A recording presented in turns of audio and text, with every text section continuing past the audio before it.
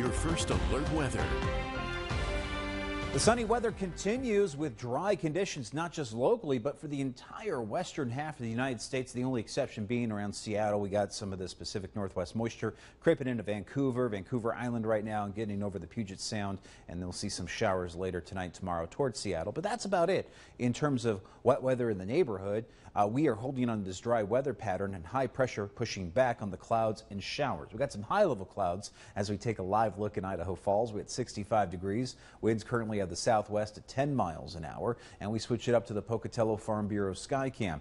Numbers right now at 66, winds out of the west at 9, and it's staying sunny here for this late afternoon. And as we get into the evening hours tonight, we're still looking at a clear sky with just a few high level clouds wrapping around this big ridge of high pressure. The high is right over northern Nevada, and it's going to be settling into southern Idaho and northern Utah by this time tomorrow, and that's going to keep our temperatures on the warmer side of things. But I want to show you something pretty interesting here. We got a new hurricane in the eastern Pacific.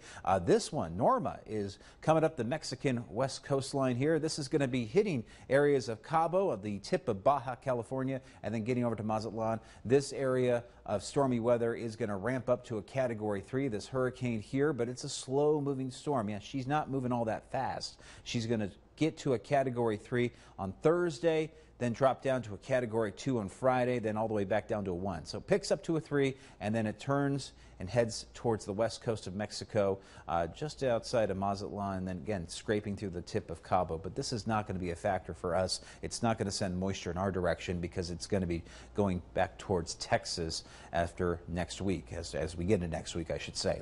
Back here at home, high pressure is going to be building in over the Great Basin, moving that jet stream back up into Canada, and we keep the warm weather in play through this Friday, and we're still holding on to some decent temperatures for Saturday, even though the temperatures come down just a bit for Saturday, because we see this high shrink down to the southeast, and then we turn our attention to an area of low pressure that's going to come out of the Gulf of Alaska as we head into this weekend. That area of low pressure is going to start to barrel on in with some showers, gusty winds, dropping temperatures for Sunday night into Monday and Tuesday. We really start to see that wet weather take hold by early next work week. For the next couple of the days, we are sitting pretty here. Light winds out of the south and southwest at 5 to 10 miles per hour. Temperatures peaking into the 70s, and we have rain and snow next week. Normal high temperatures for this time of the year would be in the upper 50s. So you can see, again, we're overachieving in that world where the temperatures would normally be down to the 50s. And last year, we were seeing winter weather by this time of October. We've got 73 for McCammon, 71 in Preston, 69 for Soda Springs. We've got temperatures in the upper 60s for Rexburg,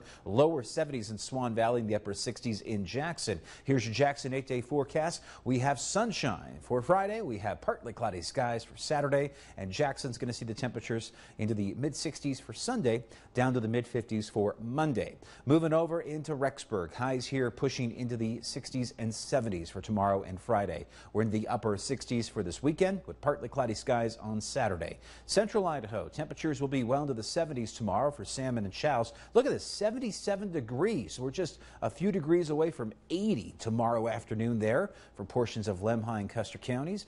Mackey's at 69, will be the upper 60s for Arco. Salmon's 8-day outlook, we got 76 for Friday, mid-70s for Saturday, then the 60s for Sunday with showers getting in here for next week. We got 59 for Monday with a high of 57 for Tuesday. 74 for Idaho Falls and Blackfoot tomorrow. We got 75 in Pocatello, lower 70s in Rigby, and we're to the mid-70s towards American Falls. Lows back to the 30s and 40s tonight, getting a little bit brisk in the morning hours, but warming up nicely for the afternoon. Then we're into the upper 60s for Saturday in Blackfoot. Temperatures are going to be falling just a bit for the start of the weekend, and then as we head into Sunday night into Monday, that's when we start to feel the effects of the storm pattern. Winds are picking up. Highs are going to fall to the mid-50s for Monday and Tuesday as we head into next week, with overnight lows also dropping quite a bit as well. And by the end of the 8-day forecast, we're talking highs in the 40s. Idaho Falls, a high of 74 for tomorrow and Friday, 69 degrees for Saturday, but some big changes coming in here for Monday and Tuesday for next week as we pull in the wet, windy weather. And look at those overnight lows getting awfully cold, with numbers getting back down into the 20s. Todd, we'll send it over to you.